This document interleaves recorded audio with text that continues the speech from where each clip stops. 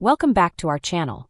In today's video, I'll show you how to change the background in Google Docs by adding an image behind your text. This is a great way to give your document a unique look. First, let's open our Google Docs document. You can use an existing one or create a new document. To add a new image as the background, go to the top menu and click on Insert. From there, select Image, then click on Upload from Computer. Choose the image you want to use as your background from your files. Now that your image has been added, you'll see a toolbar below the image. Click on the option that says Behind Text. This will move the image behind your content, allowing you to freely move and resize it. Next, head to the side of your document and reduce the top margin by clicking and dragging with your mouse. After that, start resizing the image by dragging the corners until it covers the entire page.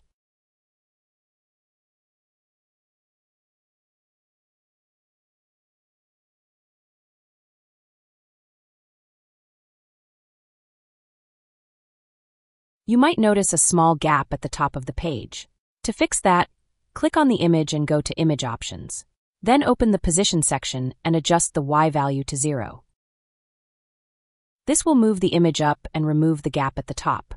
And there you have it. That's how you can add an image background in Google Docs and place it behind your text.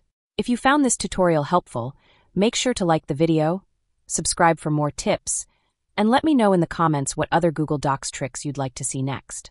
Thanks for watching, and see you in the next video.